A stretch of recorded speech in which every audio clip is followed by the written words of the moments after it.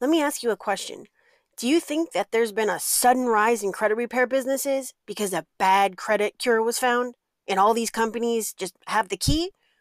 Or do you think it's because of the hundreds of millions of new consumers with bad credit because of the pandemic who are desperate to secure a roof over their head, get food on the table, get a job instead of relying on limited unemployment, and all that?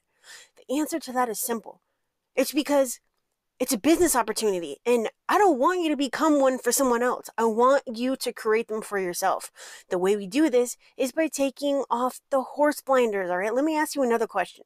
How long did it take you to get your current job, your position, apartment, house, boat, car, couch, kitchen, backyard, barbecue, pool, whatever? Everything and anything that you've worked so hard for. You're supposed to just fix all your financial screw ups super quick because there's a cure to bad credit. I mean, credits only require for you to get a house, a car, an apartment, job, career, military security clearance, jewelry, electronics, phone, cable utilities, insurance for your car, home, all that, right? What about the people who sell you all those loans? The 100% commission jobs for the cars and homes and boats and pools and all that. Don't you think that if it were that quick, they'd simply, pay the few hundred for you to fix your credit quickly with their dude to guarantee them their commission? They don't sell, they don't get paid. So obviously, they want to get you approved, right?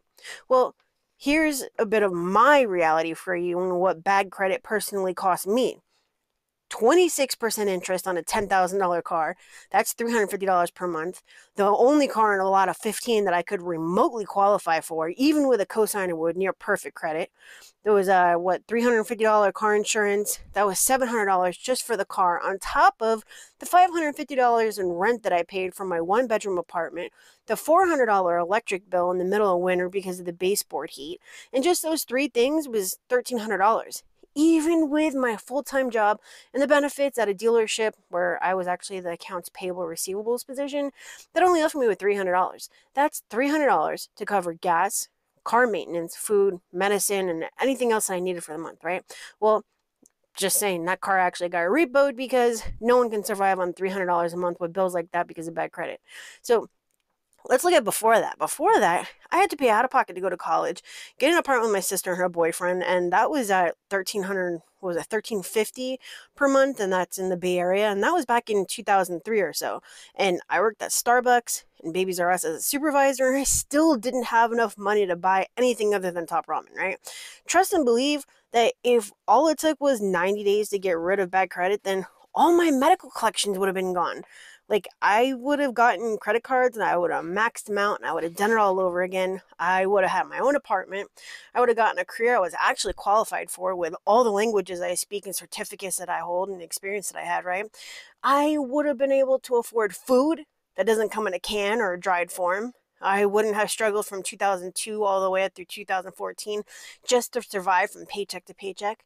I wouldn't have had to live in the Coney Island projects when I was pregnant, or even lived out of my car for 2 months back in 2011 because my paycheck only covered enough to eat and shower. This is why it aggravates the hell out of me when people and companies prey on desperate consumers, because I know that every single word is a lie, right? They've got celebrities endorsing services that they've never needed, for a problem that they've never struggled with, and rappers backing an unproven company talking about loopholes that don't exist, and they're using words that don't even apply to credit repair, like inadequate. And then they've got people making promises and guarantees about loopholes that aren't real by law, when laws need to be enforced. Like, that's what I'm talking about, dude. Like, if it were so simple, then why are there courts specifically for appeals? Laws get broken all the time, and the only way to hold someone accountable is to do something about it, right? If things just happen because by law they need to, then the majority of negative accounts on credit reports wouldn't exist because by law consumers would pay their debt, right? Why does the Consumer Financial Protection Bureau exist if things just need to be done by law? They exist because all of the abuse of the industry. So why does the FCRA exist? Because of the abuse of the credit bureaus. So instead of believing these half-truths and incomplete blueprints about, why you don't, like, why don't you just look at this for what it is instead of what they want you to sell it as? And in doing that, you're going to get much, much further ahead than everybody else. Like, these things really, really, really piss me off. Like, I wish I could just exemplify exactly what I want to. I mean, it's not like I don't know what to say to close someone because they tell me exactly what they want to hear. Like, people are on the phone with me and they think that they're being all like closed and guarded and all that kind of stuff, but they're literally telling me exactly what they want to hear. All I have to do is use that to get them to sign up for a program that doesn't exist. But I don't do that because I'm not a fisher person, a fisherman. If I don't go out fishing for people to sign up. Like, I only offer my services to people that I can actually help. I'm not those other places, those other people that I'm trying to protect you from, right? People don't get upset with me because I dispute all their negative accounts at once and all 3 bureaus at once and use custom disputes and give the copies of the disputes when no one else does. No, people get upset and besides themselves because I don't tell them what they want to hear. Like, I've been on here for almost 6 years and I've been in the industry for almost 10. I know what exists and what doesn't, and what you're looking for just doesn't exist. Like, stop being a statistic and opportunity and get this done the right way so that you can secure your own future. Trust me, if there were a cure for bad credit, I'd tell you about it, right? Like, if you want to do this the right way, check out the description because I've got a ton of stuff there for you. I've got a ton of do-it-yourself resources. You can schedule a call with me if this is something that you just want to throw your hands up and say, hey, look, I surrender.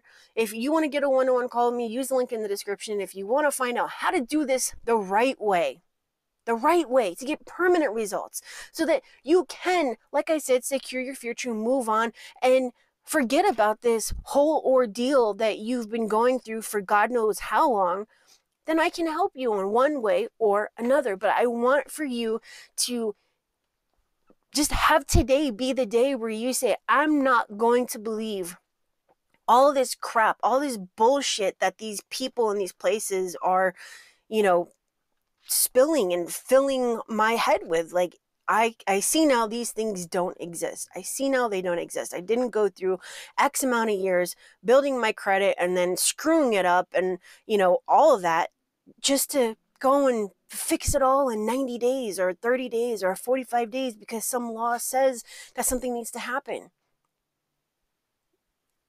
It's not going to happen like that.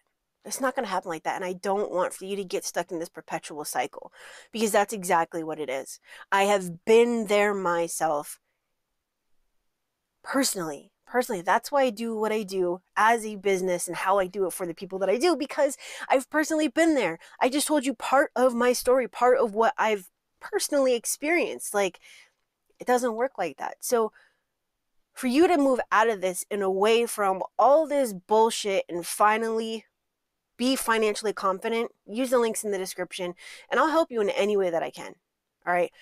For right now, for today, that is it. I will see you tomorrow and hopefully on a better note, but I really just wanted to talk to you for a minute, talk with you for a minute, because if I don't tell you, if I don't point out what's real and what's not real, then obviously there's all these companies that are coming up, all these people are coming up, and, all it is a business opportunity. Stop being an opportunity.